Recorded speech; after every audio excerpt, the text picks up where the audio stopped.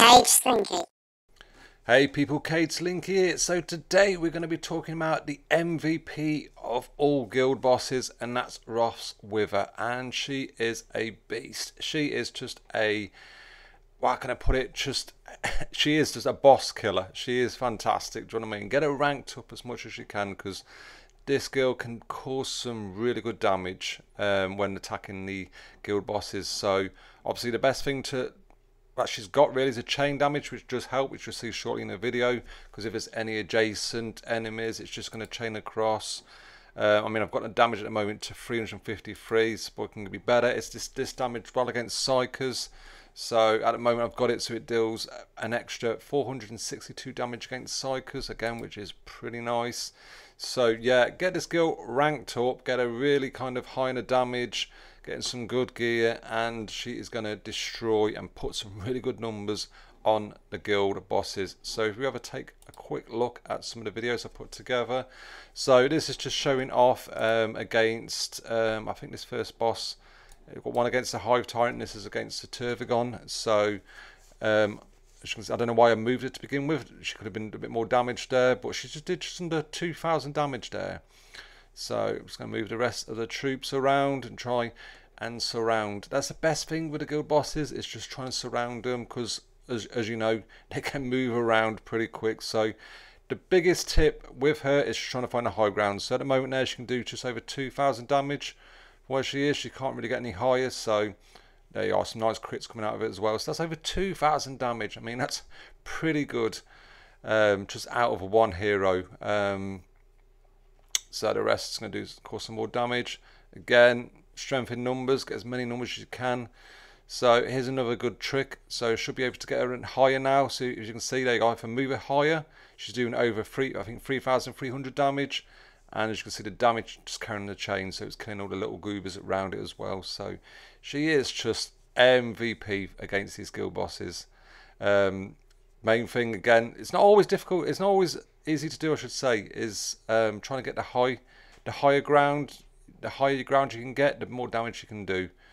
So it's just going to move there. So sometimes they move, or your bloodletters or your scarabs get in the way. That can be annoying sometimes, trying to find a high ground. But there you go, space there. So again, another 3,300 damage with some nice crits in there as well. So you're getting decent numbers.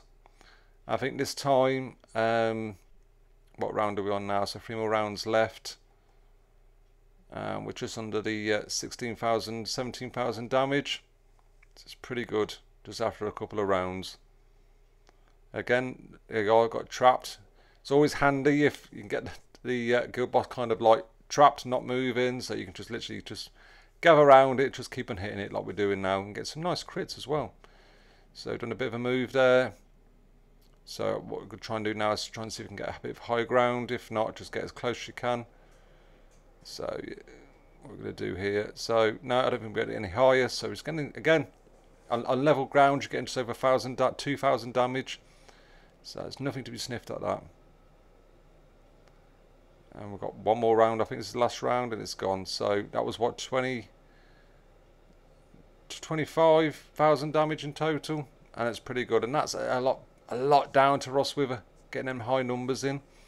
So this one is against the Hive Tyrant, where again I was kind of able to, they are 3,000 damage. So just amazing. I think at one point in this, I think I get it to where I can do over 4,000 damage. I get quite lucky in this one, I think, and you can get in a position and just keep on doing that high ton of damage. So again, surrounding it, as much damage you can do. Nice crit there from Calendis. And this is my team I kind of use in a moment in most of the guild bosses. I've kind of experimented in different characters, and this team will seem to work.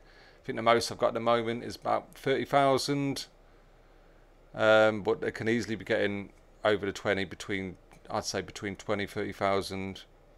Obviously the higher the boss goes, you do lose a bit. I think this is about now where I should be able to get some good high ground.